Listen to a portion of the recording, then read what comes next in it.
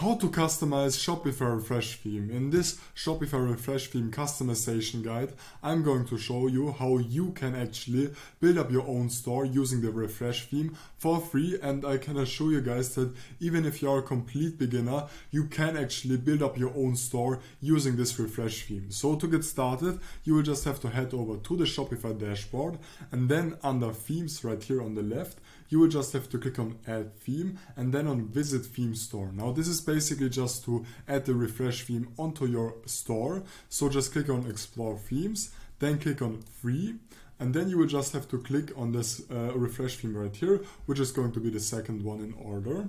And then just click on try theme. And now it is basically just going to install onto your online store themes so that you can then customize it and activate it for your online store. And once it's successfully got installed, you will just have to click on publish on the right to actually activate it for your live store. And then you will have to click on customize to get started customizing this. Now right away we are going to get started from top to bottom customizing this Refresh theme, so no worries, it is not actually that complicated. Now on the top right you can change the view of your website. So for example, if you want to look for the mobile view, you will have that option right here, and it is always important to actually look how your website is going to look on mobile, because obviously nowadays these days most of the people are actually going to visit your store on mobile, so it is important to actually customize your page for mobile as well. So as you can see right here on top, we actually do have an announcement bar, and basically this is just going to be a bar where you can put all sorts of different text that, for example, could promote a sale that is currently going on. Now to actually edit any of these elements right here that you can see, you will just have to click on them, and then on the left you can edit everything the way you want to. For example, you can edit the color scheme if you want to, however I will just leave it at the default. And now to actually change the heading, the text, you will just have to go back, and then you will have to select this welcome to a store thing, and then you can put in basically whatever you want. So for example, you can say something like 20% off until Sunday.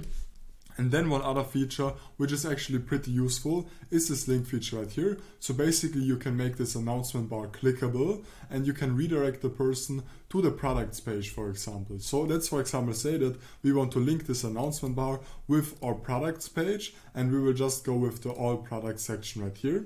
So as you can see now, whenever someone is going to click on this announcement bar right here, they're going to be redirected to the all products section, which we're going to customize later on. Now for now, to get started editing the header, you will just have to click on it once again, and then you can edit everything the way you like to. For example, you can edit the desktop logo position to top left, middle center, and so on. So basically you can just customize everything the way you want to. I will just leave it at top center. And now as you can see right here, the logo is actually just a default plain Shopify logo, which we obviously would want to change to our own logo. Now to do that, you will just have to head over to the theme settings on the left. Now these theme settings will basically just work kind of as a default style guide for your whole website, where you can edit all sorts of different things. So for example, as for the logo, just click right here, and then you can upload your own custom logo. And if you don't already have a logo for yourself and for your dropshipping store, I've actually made a video right here where I will show you how to generate your own logo in a matter of seconds for free. So as you can see now, I've uploaded my own logo, and to actually change the size of the logo, we can just slide this slider right here. So if we for example want to make it bigger, we can say okay, 200 pixel width maybe, then we can just change that over here on the left. Now one other thing which you can actually upload is the favicon right here. So basically the favicon is just going to be the icon that is going to display it on top of the website. So you can just upload that right here by once again just selecting the image for your favicon.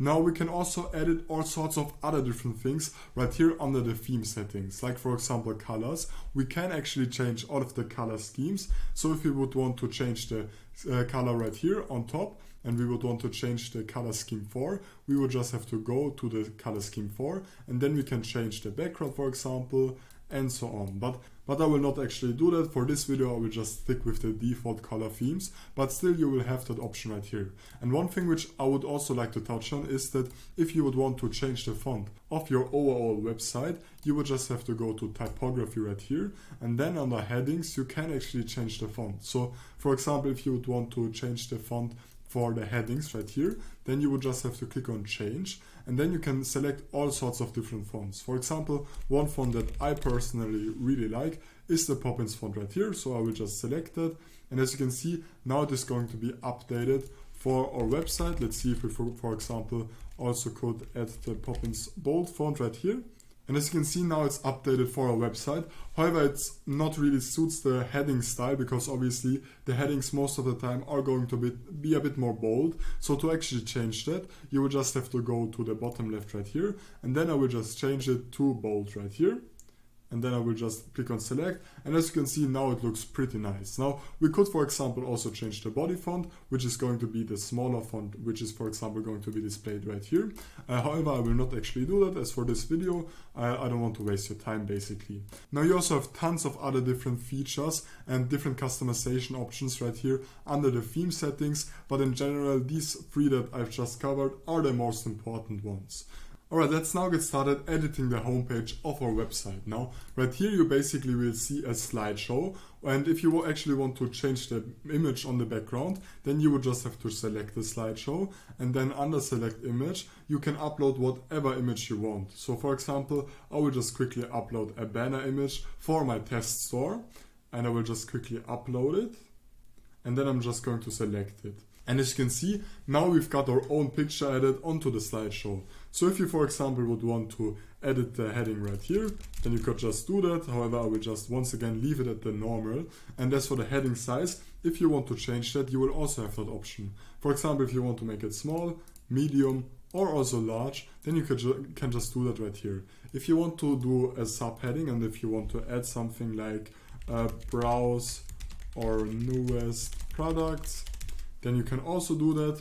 And generally one thing which is going to be the same for all over the store basically is that if you're going to delete anything right here, so if you maybe just want to leave this blank, it is automatically going to be deleted from the element right here, and it is then automatically going to be resized.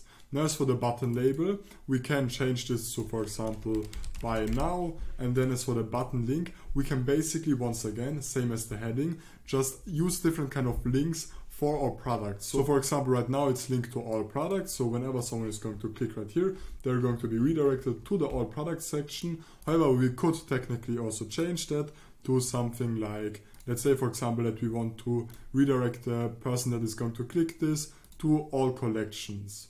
And as you can see now, whenever someone is going to click right here, they're going to be redirected to the collection page right here.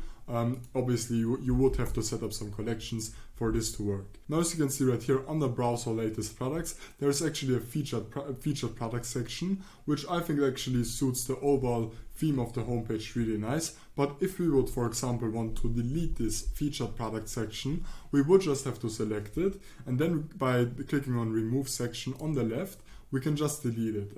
And to add sections onto our website, we can just click on the left right here, and then we can add all sorts of different things. For example, one thing that I personally really like adding is this multi-row content right here. And basically using this section right here, you can display different kind of products that you're going to sell. So let's, for example, get started with the first one. And let's just say that as an example, I'm going to sell this face moisturizer. So I will just upload it. And as you can see, we can now get started editing the caption right here. So I will just go with #1 best seller. And then as for the heading, I will go with face moisturizer. And as for the text, you would obviously have to put in your product description right here. And we can also add a button to this. So once again, I will just change the button to buy me. And then as for the button link, we would now obviously don't want to link this to the product catalog right here, as we did on the announcement bar as well as on the buy now button. However, we are going to link this to the actual product. So I will just click on button link right here. And then under products, I'm just going to select the face moisturizer right here.